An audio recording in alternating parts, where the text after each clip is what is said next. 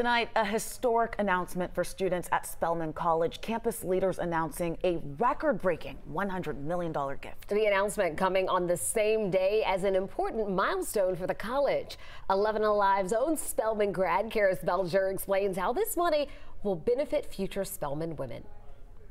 Today, we are making history.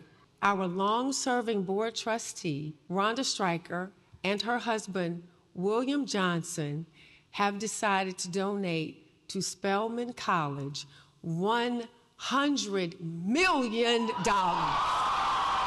It's the largest single donation to a historically black college in history. First thing that went through my mind was definitely the financial support, the scholarships. The gift, Zoe Shepard says, is life-changing for her and her Spelman sisters.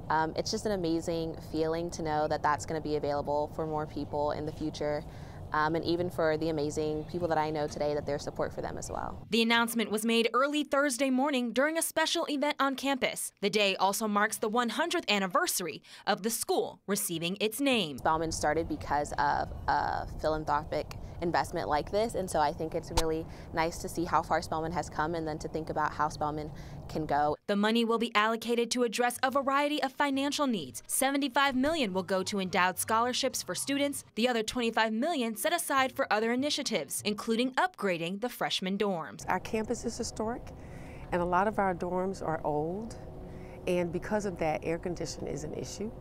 So we have 2 dorms specifically that we will start with. Spelman College Board of Trustees Chair Lovette Russell says it will make a lasting change for years to come. It will say to other people, Spelman is a place to be, and it's a place that produces really great women, and it's a place that you should look at investing your money in. Karis Belger, 11 Alive News. That really is transformative money. Yeah. I know that so many people will enjoy being debt-free, or at least less debt coming out of college, and that really is amazing for students starting their journeys. And like you said, or like she said, $25 million to go to different things around campus, like that air conditioning. We've been talking about that for a long time here. So for years. So I know a lot of incoming students will be glad, and parents will be happy nice and breezy in the dorms.